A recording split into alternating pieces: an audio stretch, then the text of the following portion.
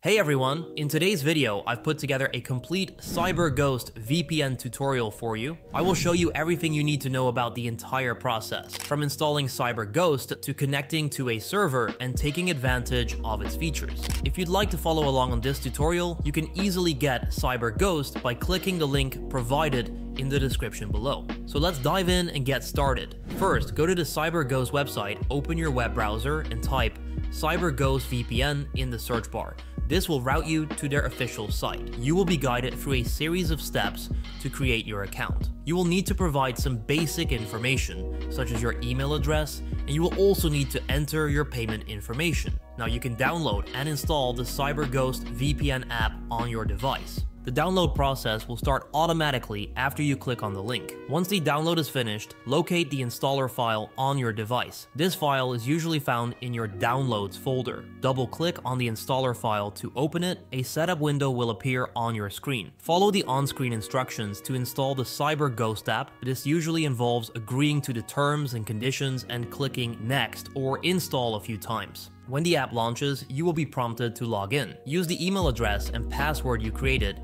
when you signed up for your CyberGhost account. Once logged in, you will see the main dashboard of the CyberGhost app. The dashboard is designed to be easy to use. This is the easiest way to get started with CyberGhost VPN. If you need more than just the automatically chosen server, don't worry. CyberGhost has over 9,000 servers in 91 countries, so you have plenty of options. With CyberGhost VPN active, your internet connection is encrypted and your IP address is hidden. This means you can browse the internet, stream videos, and use online services with improved privacy and security. The steps are designed to be easy to understand, making it simple for anyone, even those new to VPNs. Now let's talk about the different types of servers CyberGhost offers, starting with torrenting servers. These servers are designed to give you the best possible speeds when downloading or sharing files using P2P clients like uTorrent. They are located in countries where torrenting is not heavily restricted, so you can use them without worrying about blocks. Next, we have the gaming servers. During my test for this, I found that the gaming servers had inconsistent delays, which caused some lagging issues.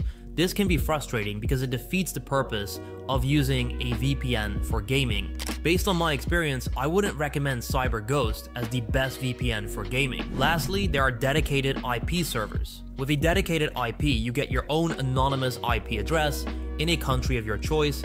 This can be very useful if you need a consistent IP address for certain online activities. Now that you understand the basics of connecting with CyberGhost VPN, let's go over some important settings to help you use the app more efficiently. The kill switch is very important because it prevents your real IP address from being leaked if your connection to the VPN server drops. During my tests, the kill switch activated whenever I lost connection to the server, ensuring my IP address stayed hidden. This feature works well and is important for maintaining your privacy. And don't forget, if you ever encounter any issues, the customer service team is available 24/7 and responds quickly to help find a solution to any problems you may have. If you're interested in CyberGhost features, I encourage you to click the link in the description below for an exclusive discount. From my personal experience, I highly recommend subscribing to this VPN. I also want to highlight that they offer a money-back guarantee, which means you've got a full 45 days to decide if CyberGhost is right for you. So there you have it. That's pretty much all you need to know about using CyberGhost VPN.